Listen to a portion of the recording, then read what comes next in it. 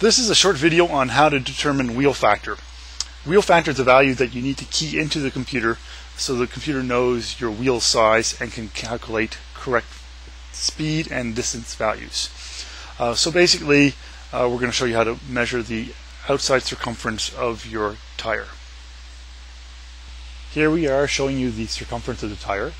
Also make sure you pump up your tire correctly so you can measure your wheel circumference properly. The first step is to get a piece of paper, and we like to use a post-it note, and put a mark on the tire and on the post-it note as shown. Next, roll the tire one full revolution in a straight line, and once the mark on the tire gets to the ground again, stop, and there we are.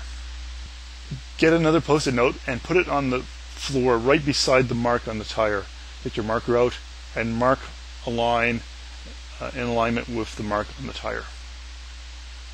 Now get a tape measure and measure the distance between the two lines on the papers.